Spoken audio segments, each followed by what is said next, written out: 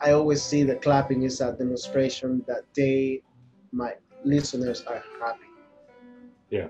I miss making people happy, Yeah. dance, excited. I miss that. So online was fun, Yeah.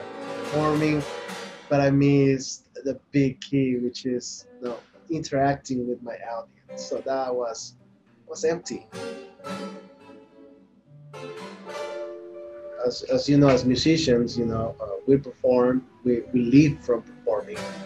Is one of the keys for us to bring financial stability into our lives.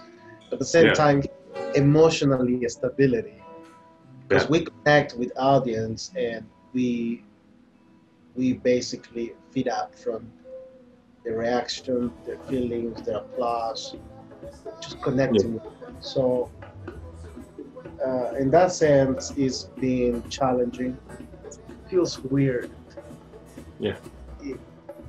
It, it feels, just to let you know how interesting it is for me. Um, in Peru, how we greet to each other is, if that's the opposite sex, you say, "Hey, let me introduce you." We greet with a kiss, with a cheek, Yeah. and handshake. And it's very close. Our social bubble is very small compared Yeah. with Americans.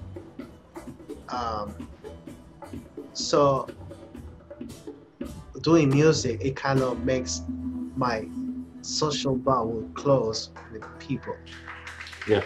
with Americans or any culture. It felt like my music allowed me to make my social bubble closer, and you can come and we can talk, we can hug. Yeah. It's like the virus put us in a way that we it's like the virus is winning the music. It, Yeah. music is losing. If we're having this battle of who make us closer or distance between each other, Yeah. talk is winning, and I don't like that. No. It's so depressing, not being able to. Yeah. No, I grew up in Lincoln my whole life until I left for college. And I felt more at home last summer with all of you than I've ever felt before. Going back like a year ago when I was very honored. I mean, I was honored to be part of your event. I feel like a simple guy that just crossed the ocean with his guitar, and now being included in this amazing, talented group of musicians. It felt like no matter where you're coming from, we have the same passion as you. Yeah. No matter what kind of instrument, how the instrument is made, we we probably have the same journey that you had in order to be right now with us on the stage. Yeah. So for me, having that perspective of remembering how I started, Yeah. at this point there's no end, you know.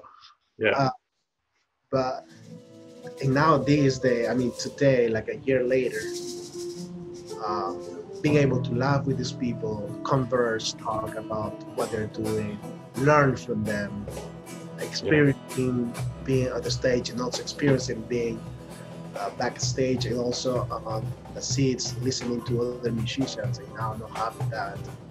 It feels sad. Yeah. It's sad. Yeah. Well, what what is the first thing that you're going to do when quarantine is over, when you find out that everything is back and you can, what are you going to do? That's a good question. I didn't think about it. I think I want to make a party with my music and have a first, live concert outdoor after, pre-COVID Uncomment, post comment. Yeah.